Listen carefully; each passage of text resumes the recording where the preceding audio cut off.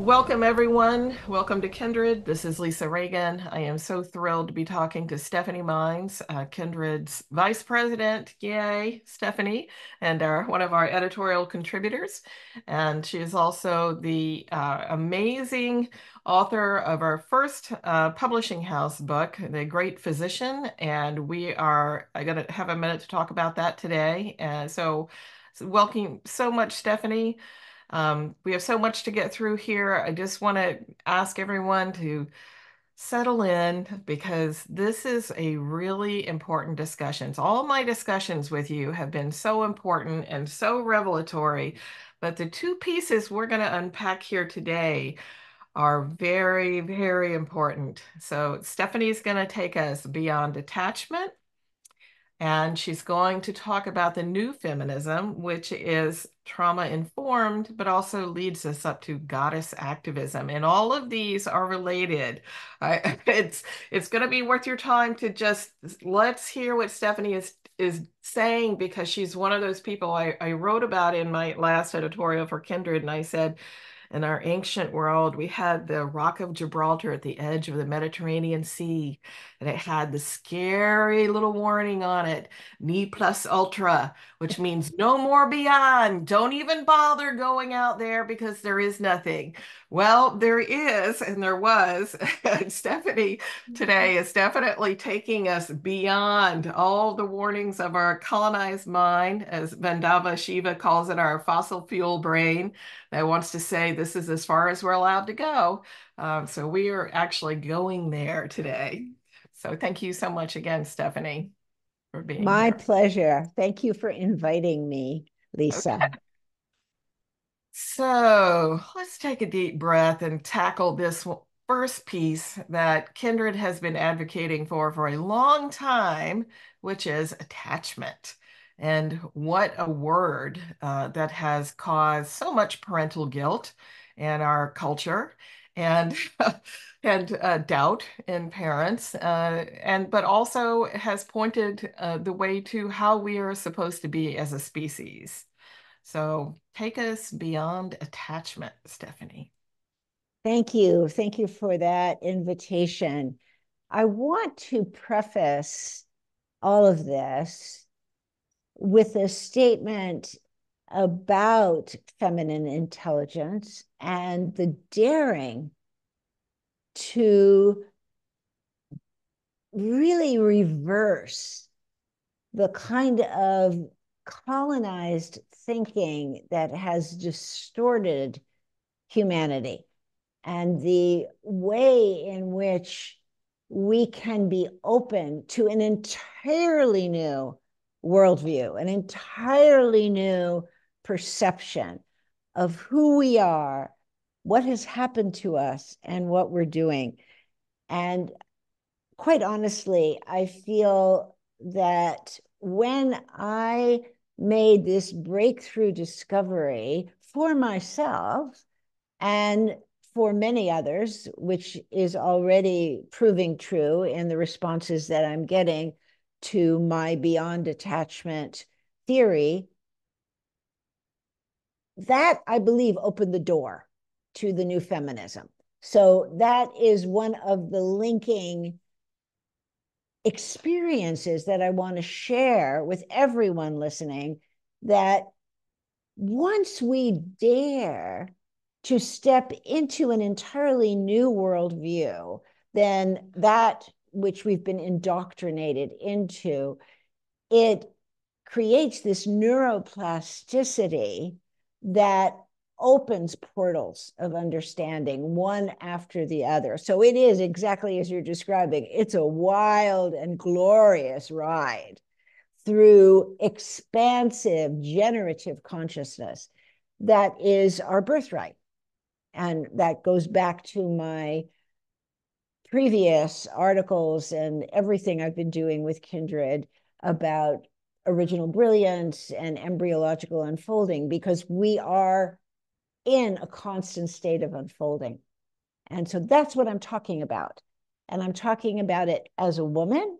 I'm talking about it as a mother and a grandmother, because I really believe that these portals were unlocked in many ways by my experiences of stewarding my children, parenting, and evolving so that I could be a better steward for them, a better steward for them as they come into their maturity and I have grandchildren. It's my responsibility to keep evolving and understanding my own experiences of what I actually am eternally attached to and have always been attached to versus what I thought was the deficient attachment that Western psychology labeled me with.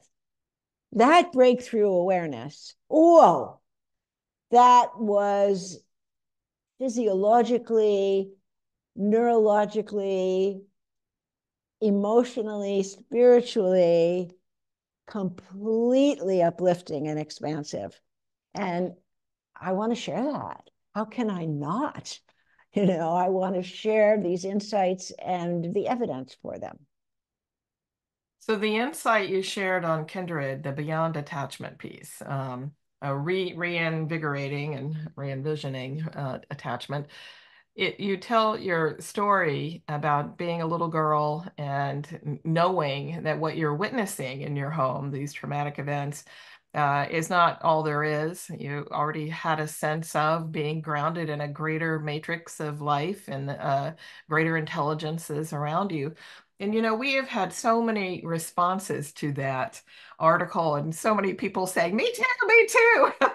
So I wonder if we're going to come out of the closet now and start telling the truth about, as children. There was a guy a couple of years ago, Tobin Hart, and he ran the Child Spirit Institute. Joseph Chilton Pierce was a big fan of his, and his work was all about children experiencing life differently than we do as adults, but until they were enculturated to believe otherwise, and then they stopped pointing to things in the garden and saying, "Oh, look who's here," and then they acted like, "Oh, that's not happening. I can't talk about that anymore." But it seems like that was acknowledged, that piece was acknowledged. But take us, why does that fly in the face of this broader sense of children embedded in an intelligence and knowing it when they get here, to the idea of attachment where, one person in the home had better be functional, or you as a child are going to be all messed up, and then everybody, it's going to be generational. And oh, wow, what a catastrophizing narrative that is. That totally leaves out anything greater than the nuclear family disaster we have going. Thank you. Yes. And I want to begin by saying that the insights I have about true attachment are not intended to negate the beauty of having a wonderful relationship between a parent and a child. And I absolutely promote that. I encourage prenatal bonding and attachment, that we begin to develop healthy relationships with our children from the moment that we conceive them. So I'm not countering that. But there are times, such as in my home and in the homes of many other people who I've worked with as a trauma therapist, where that's just not possible. The parents, the environment, the demographics, the sociological conditions, the conditions regarding environmental toxins or intergenerational history prohibit the possibility of that wonderful bonding between child and adult. That was the case in my home of origin. It wasn't there. It wasn't accessible. And the outcome, as prescribed by Western psychology and touted by highly respected theoreticians, is that therefore there are these diagnostics of insecure attachment, reactive attachment, etc. And as someone becoming a psychologist in graduate school, wanting to be of service, I made every effort to fully understand this, and there was lots of evidence from my relational choices and my struggles in life that I fit the description of poor attachment, insecure attachment. And that was the logical explanation for the struggles I had. But that truth of those struggles, which were real, obscured another reality that was simultaneous with that. So, parallel to the violence and abuse in my home, which was extreme, there was something else going on. And that something else was not escape from that violence. It was not avoidance. It was not compensation for that violence. It was the organic demonstration of my original brilliance. It was quite healthy and quite grounded. It was not validated or mirrored by people who didn't have the capacity to do that. And so it was heavily internalized. And that which was occurring was another kind of attachment that is completely ignored in psychological literature. What was that attachment? It was a beautiful and life serving attachment to my own creative process.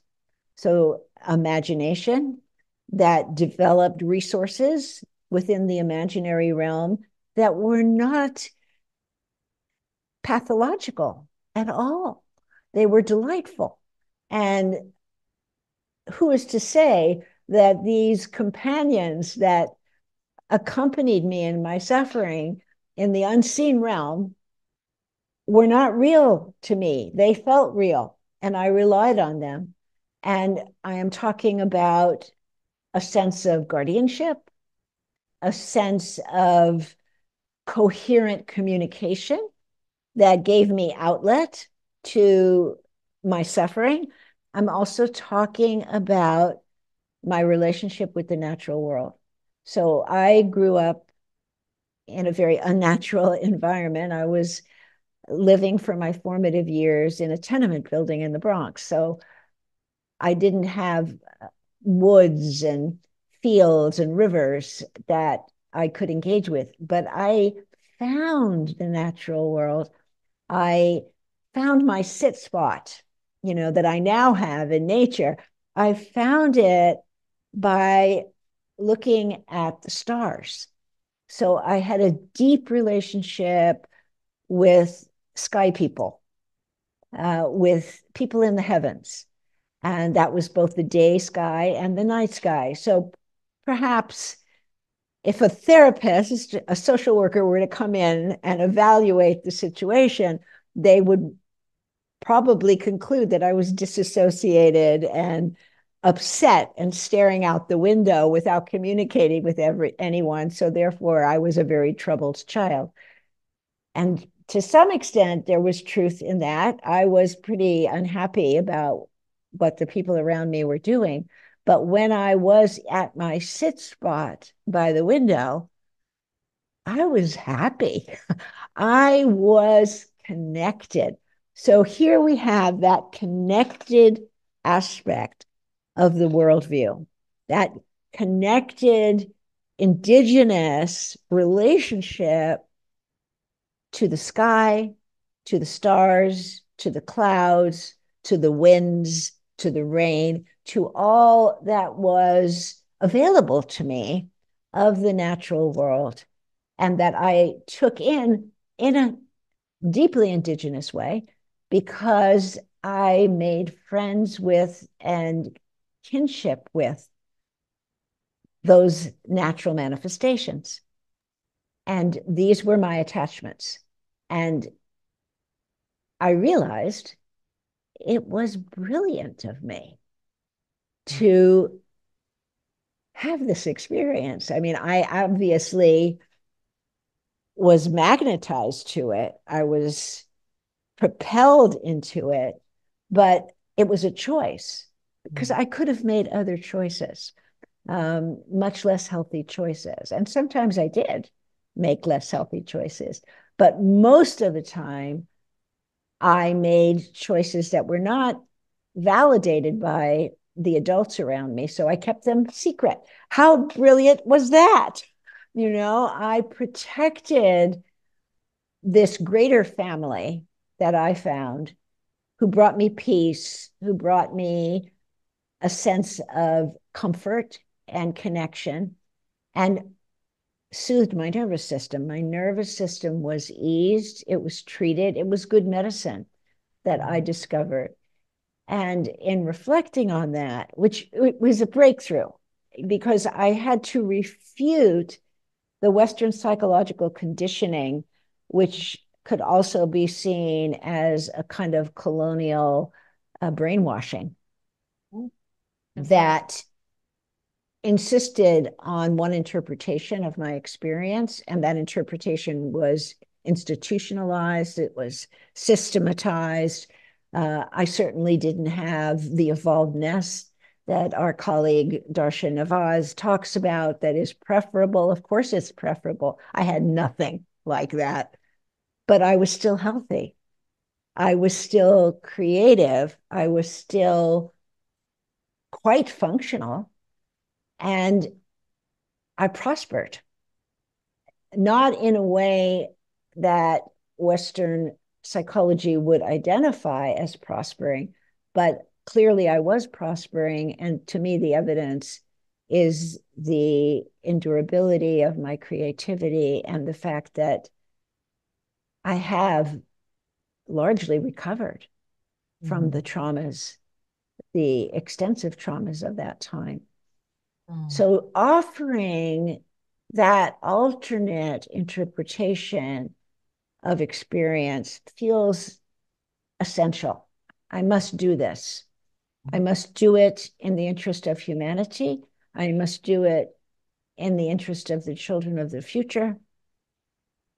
I must do it.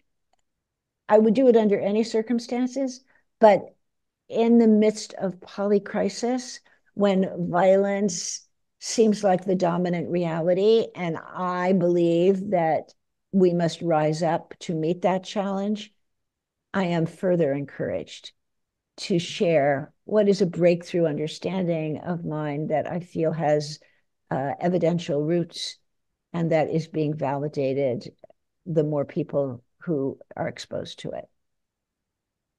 You mentioned Darsha Narvaez. She and Four Arrows wrote the book Restoring the Kinship Worldview, and they went through 28 of the now 50 precepts of the indigenous worldview versus our dominant worldview. We have a chart at Kindred. If you haven't seen it, you can go to the worldviewliteracy.org website, which is new, or our website, and find the chart. You can download it. It's a lovely tool for helping us to get quickly caught up to speed on some of the precepts of an indigenous worldview. And what you're describing here, Stephanie, in the book Restoring the Kinship Worldview, it's so interesting to hear Darsha talk about the relational way of being so deep. And of course, we're a part of the intelligent life here. But imagine a modern mother today in a neighborhood sending her 7-year-old into the woods and say, now don't come out until you meet your spirit guide. So, which is practice, of course, and indigenous worldview, indigenous peoples. My mother, we're that generation that was like, you drink out of the garden hose and you stay outside. And I carried my broom into the woods with me so I could make paths and long ways away from my house so I could find my way back. But the confidence in life and in intelligent life to be there, to care for me, that it wasn't scary and it's not disassociated from, my being here was established because of this, the kind of attachment you're talking about. And I've heard that from so many people. So tell me, we're just now really in the United States also moving into this place of talking about trauma informed. And what is it that is happening to us early on that is interfering with our attachment, well, our lifelong ability to be healthy and whole. And this has a very interesting view in Scotland, where one of our board members, Suzanne Zedek, is working. Scotland is an attachment-friendly country. So when they picked up the ACEs and they looked at what ACEs were, which they measure how much trauma you've had, which sounds like an interesting, it's a scale of 1 to 10. You can take the quiz on Kindred. You can find out your ACEs score. The higher you are, the more likely you are to be sick lifelong. And a score over 4 is considered bad. And I don't know of anyone who has a score below 4, actually. So, like, something else is helping us to survive this. But in Scotland, because they are attachment oriented, they're their approach was, well, more hugs for children, less moving around of teachers because they view in school the loss of a teacher as a death to them. Just incredibly highly sensitized way of responding to this idea of trauma and becoming trauma informed. And in the US, we have a completely different culture. We drug people and we drug children. And so this piece that you're bringing forward here about beyond attachment, we really actually have not embraced attachment in the United States. So we're way at the bottom of 143 developed nations when it comes to any kind of support for families and children.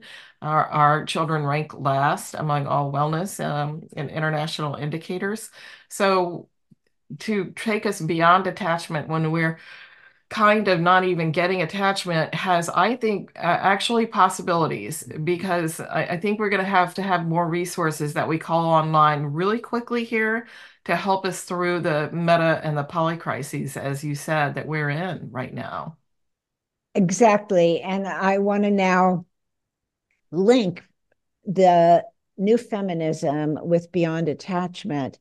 And you have actually provided that segue beautifully because despite the ignorance that we have here in the US about attachment, and generally the US is behind in every area of health, including emotional, psychological, physical health. It's deplorable.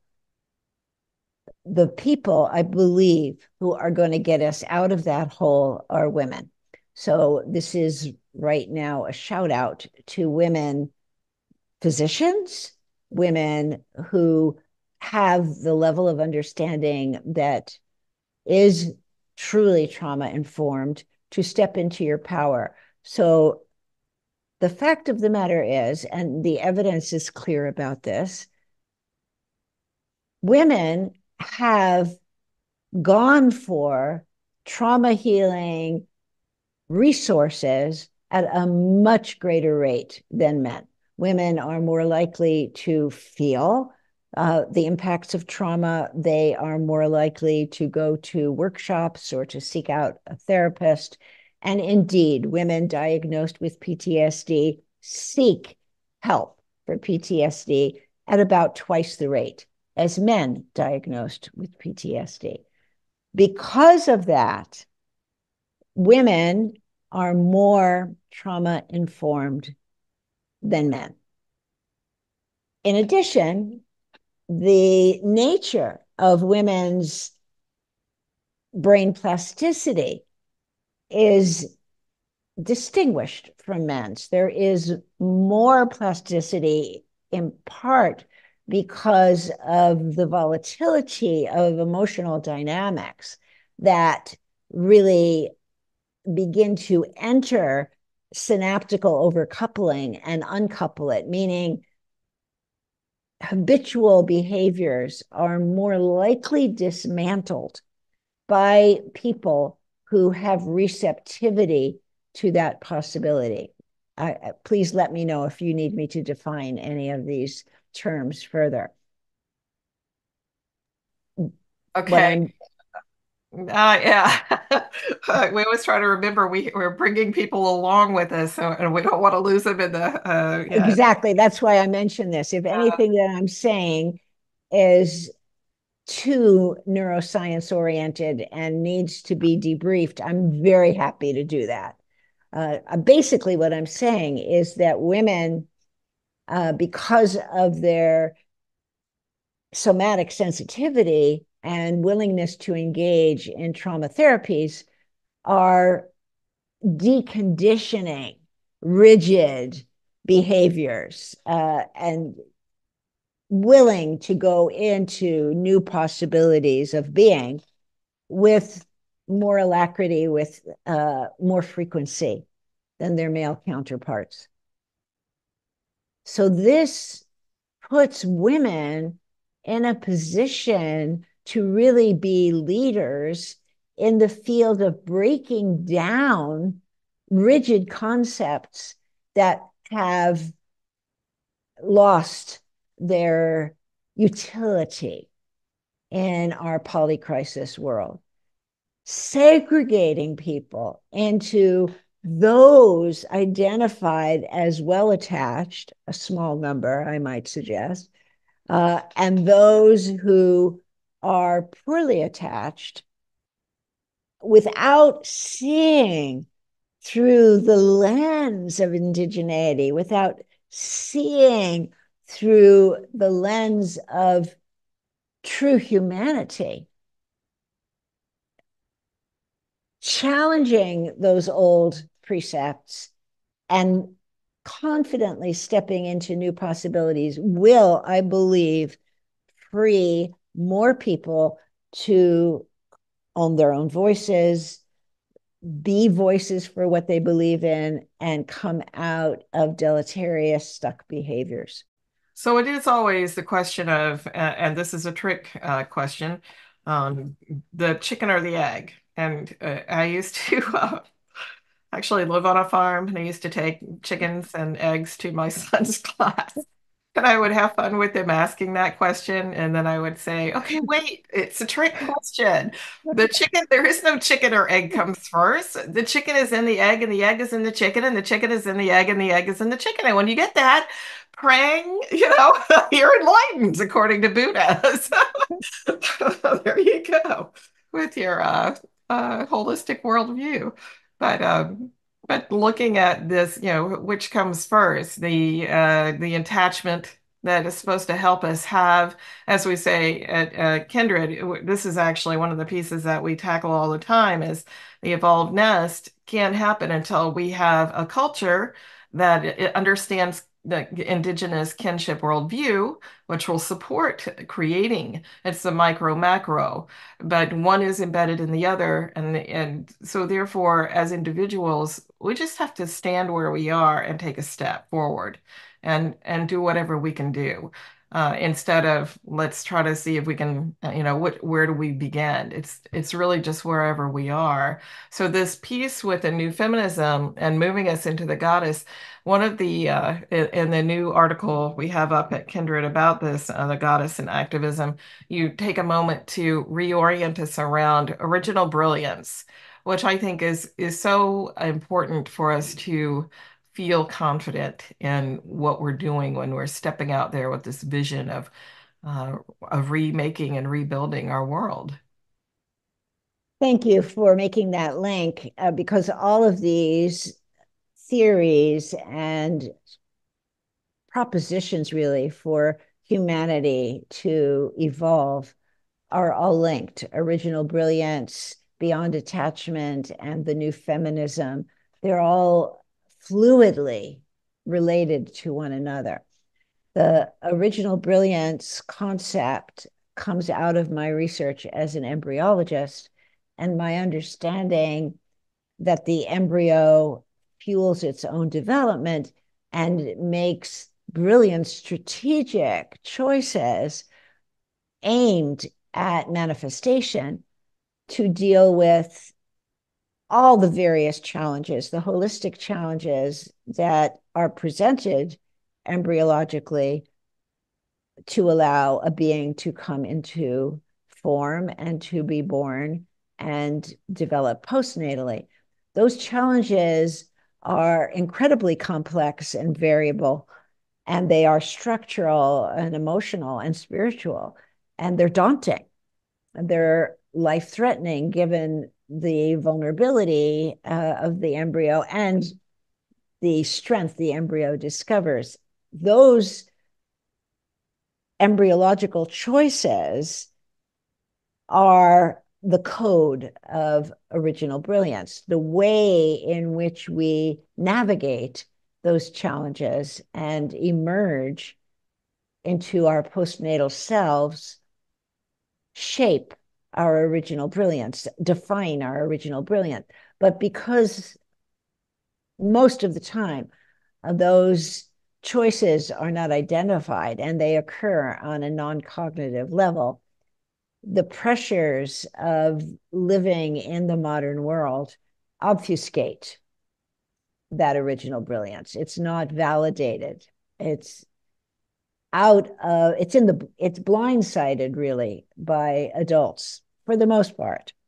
I would say indigenous cultures that I have experienced and that I have lived in are more likely to see original brilliance than colonized fossil fuel brains in our Western world.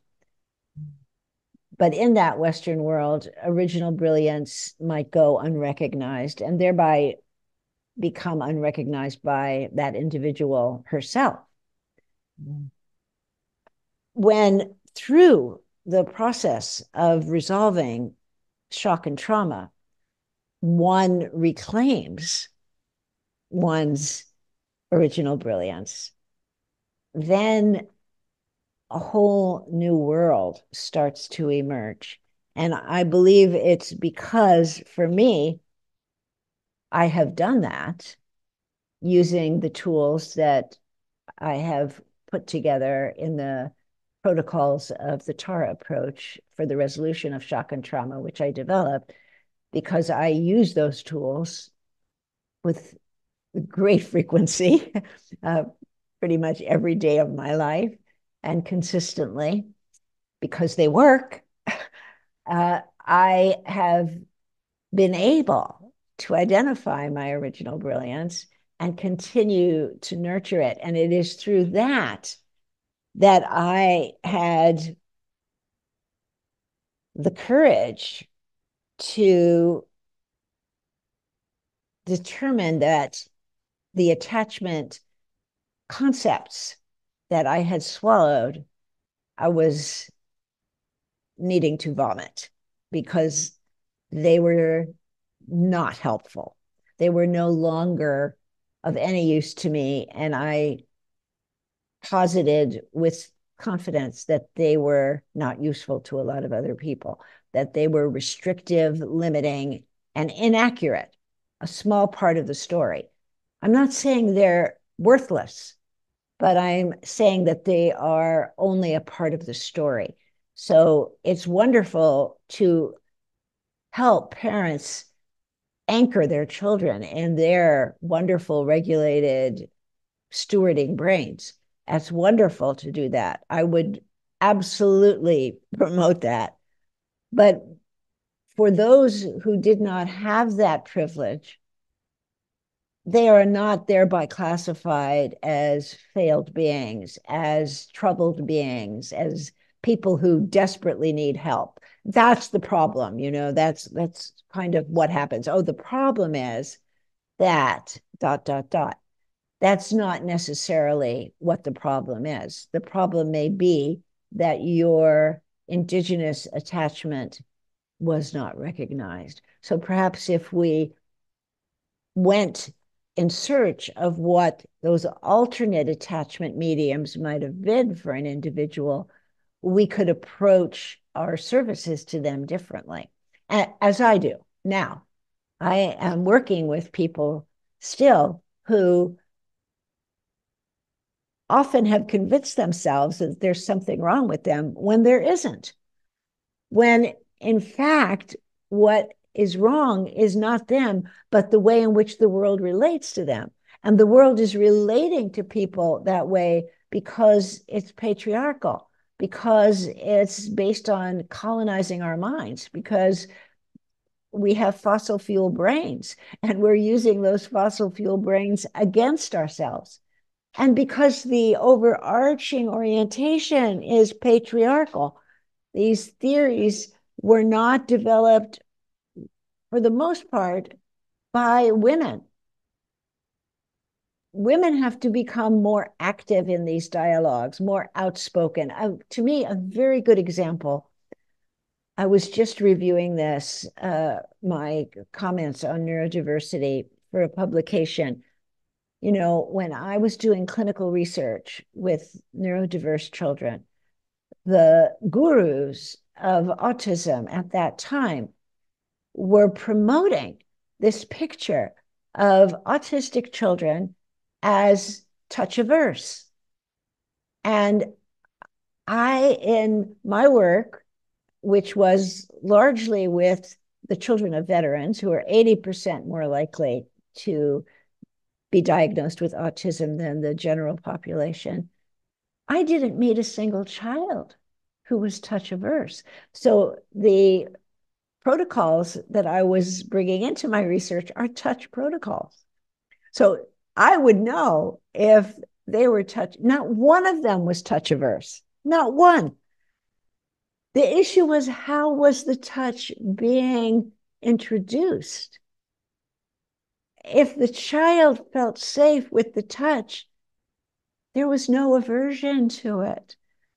If the child was at home and in their bodies and recognized for being at home in their bodies, and the touch was introduced when they were in that state of embodiment, there was no rejection of the touch.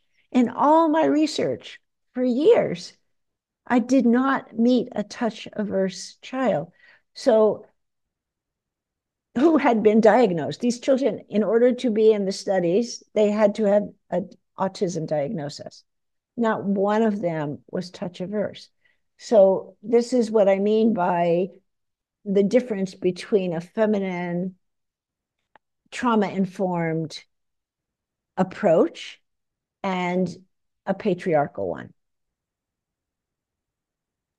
So one of the pieces I'm thinking of with the attachment piece evolving as Leave It to Beaver and the stay-at-home mom, and this is what we're all supposed to be doing. They kind of grew up in the same era together. Is that we were never meant to do it alone as women. The whole phenomenon of being alone in a house with a baby is the opposite and detrimental to mother and baby. There's supposed to be community support. And a part of the evolved nest is multiple caregivers, allo mothering. This is how we were supposed to be raising infants as the mother is carried and held.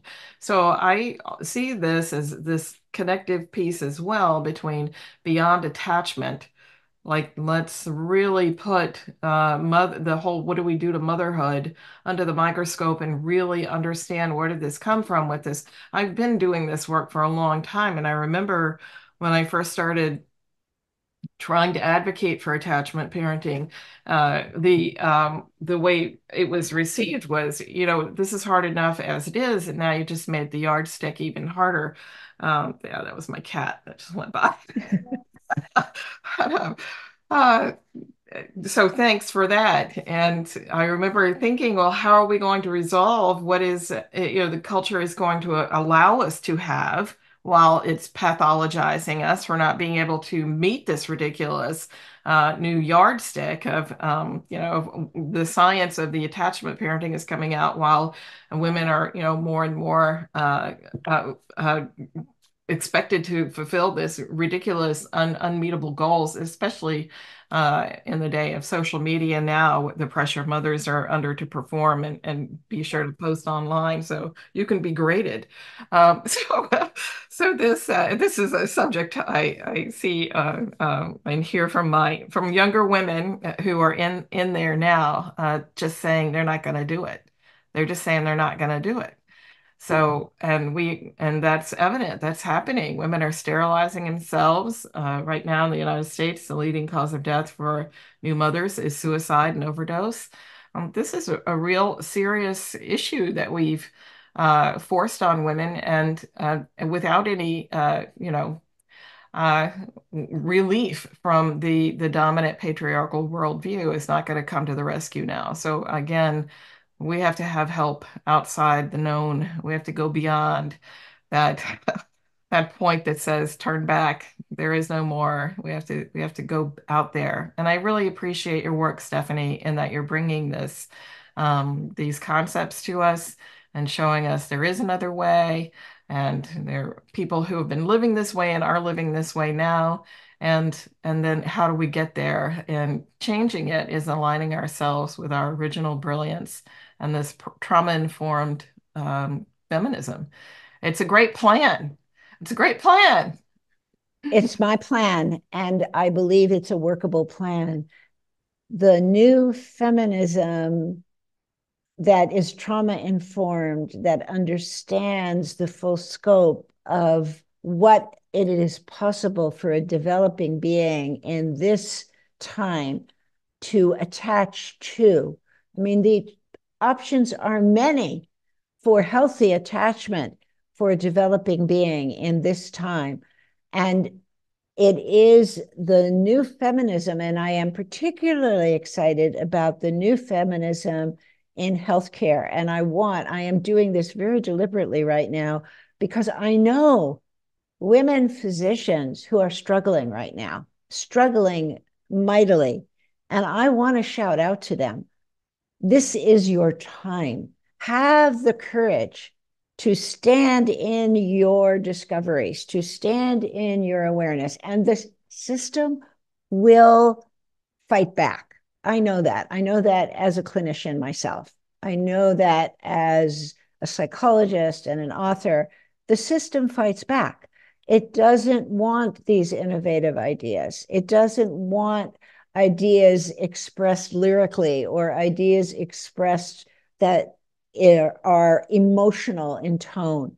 They want a particular language. And so I say to those physicians who have the capacity to reskill medicine, to claim the true medicine of their words, to band together and support one another and do it, because the healthcare system is in shambles.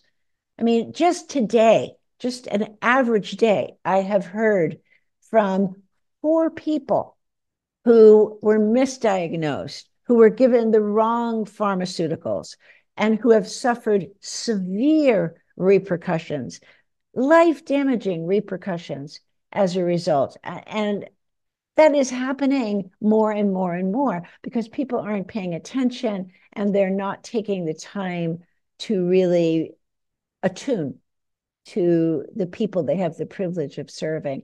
So it's a violation of what it means to be a physician. So the women, I'm really speaking to them directly right now. I'm using this platform to speak directly to them. Those of you who know what's really going on and who are trauma informed and who know there's another way, go for it. Find your sister physicians, band together, support one another, and go for it because we need you. To me, that's the new feminism. And I just want to point out that your books, The Secret of Resilience and We Are All in Shock, speak to helping us get out of the freeze state that we're usually in as women, especially women holding back our power so we don't get the backlash from systems that, like as you're saying, just don't want to hear. But those are human beings in the systems, and I do believe, as you're saying, that they are looking for other ways of being and ways to get out. And I really highly recommend Stephanie's books that have actual practical ways you can work with your own body and your own original brilliance to get out of that freeze and fear state. Peel off your fossil fuel brain. and move into that goddess activism. Oh, Exactly. And I think that goddess activism must also be available to men, but they must be willing to identify goddess activism for themselves and to really avail themselves of the resources that women are absorbing to bring that neuroplasticity that will allow them to challenge systems and offer new ways, even when it's not heavily reimbursed, for instance, even when they are not getting the kudos that they think their life depends upon. You discover your life actually doesn't depend on that. That's not good attachment to be dependent on reinforcement from people who are perpetrating disease upon the world. So that differentiation and the courage to differentiate and stand in that courage comes with the new feminism, with the leadership that has been building on the identification of one's original brilliance, then the willingness to see how you survived and thrived under extremely difficult circumstances when healthy attachment wasn't available. So, yes to healthy attachment when it can happen. But what did you do when it wasn't available? Western science would say you did destructive things, or you became insecure, or you became reactive. And there may have been some of that. I did become insecure, but I also became incredibly creative. And I also had and still have a heart of compassion. Well, I had compassion for my parents because they were not there for me. I had compassion for their circumstances and sought to help them. Many children do that. And that is pathologized. That shouldn't have happened. But that is what allowed you to survive. What were the skills that you developed in that process?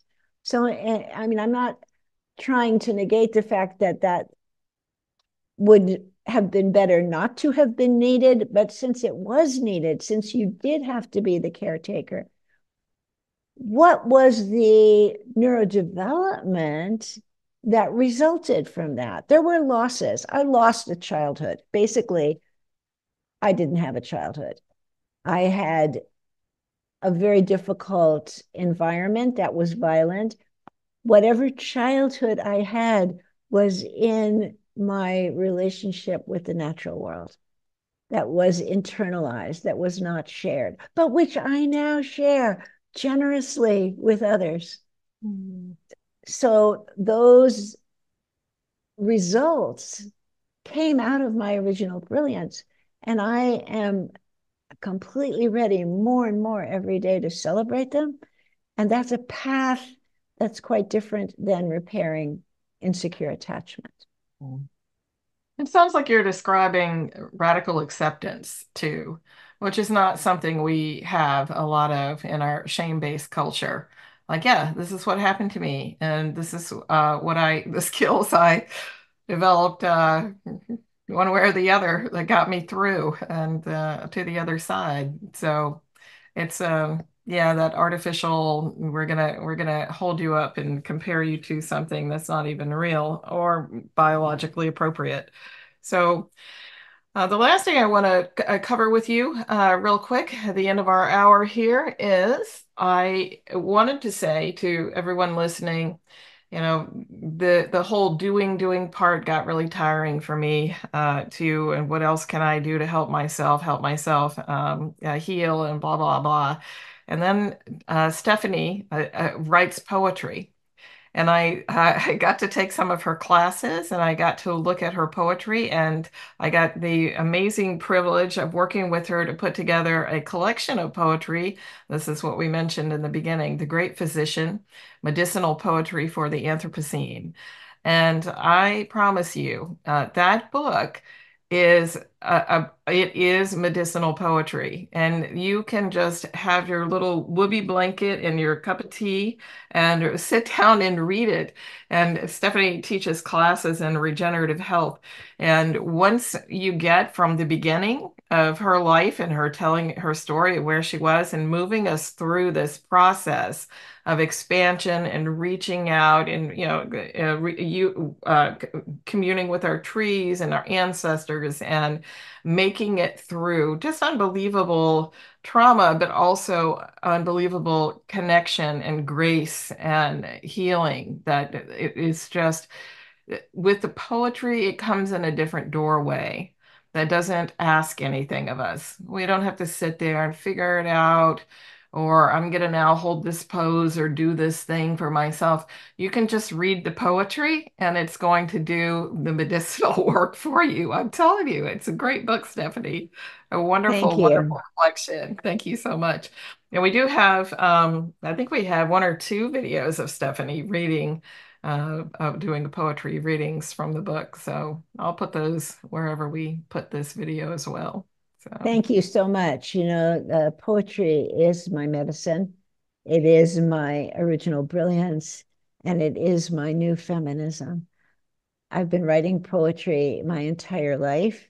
That was where my connectivity with the natural world and with my own original brilliance came through, could be put into form. And it was such an incredible comfort to me as a child. Even though I was keeping it a secret, I would read over my poems and I would feel so grounded. You might say they brought me polyvagal tone, to use a contemporary language. They allowed me to rest and digest. They were my mirror, my self-created mirror. And mm. that was so healthy. And anyone who wants to pathologize that, I have compassion for. Well, we know which worldview that would come from, which is why, again, the worldview chart that Four Arrows created for us, worldviewliteracy.org, that's our new initiative. You can see right in front of you on this lovely chart, where are the precepts coming from, the rigid thinking, the thinking that doesn't allow for relational ways of being. That's our dominant worldview. And then our indigenous kinship worldview has a whole different plan for helping us to actually participate in life and claim the truth and the human birthright of who we are. So, is there anything else you'd like to share? I want to express my gratitude to you for our relationship and for being part of Kindred, which is performing a remarkable service to the world. And I am honored to be part of it. I'm honored to work with you, Stephanie. We just went round the horn. Attachment, new feminism. Holy cow. We're going to have to do more, more unpacking in the future. But thank you so much for your work. I welcome response from our readers, and I will be glad to engage further on these topics.